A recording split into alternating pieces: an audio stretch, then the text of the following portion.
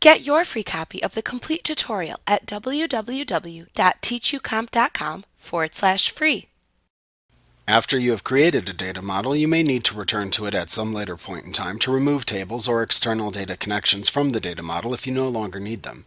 You can also set the properties of the data connections within a workbook's data model. In this lesson, we will examine some of the tasks that can be involved with managing a workbook's data model. You can manage the tasks related to your workbook's data model by using the buttons available in the Connections button group on the Data tab in the ribbon. If your workbook uses external data connections, you can click the Refresh All button to refresh all of the external data connections and access the most recent data available. You can also click the Connections button that appears within the Connections button group on the Data tab within the ribbon to open the Workbook Connections dialog box to manage the data connections within your workbook's data model.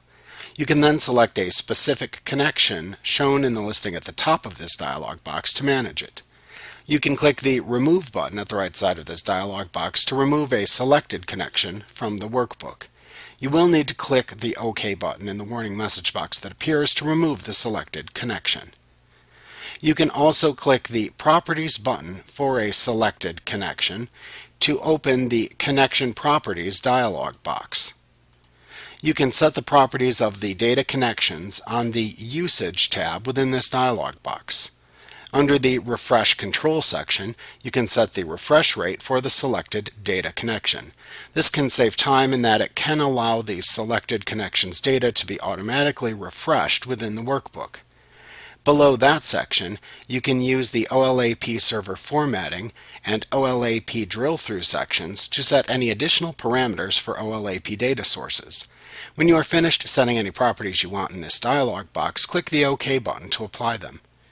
You can also manually refresh a selected data connection by clicking the Refresh button at the right side of the Workbook Connections dialog box to manually refresh the data connection.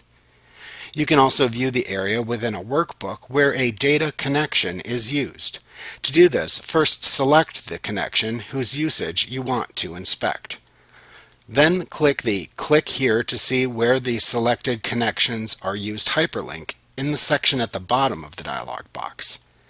The cells within the selected worksheet that make use of the data connection will then be displayed in a list within the area at the bottom of the dialog box.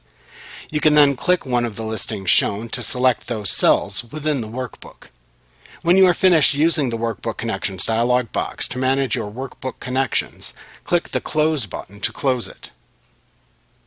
Like what you see? Pick up your free copy of the complete tutorial at www.teachucomp.com/free.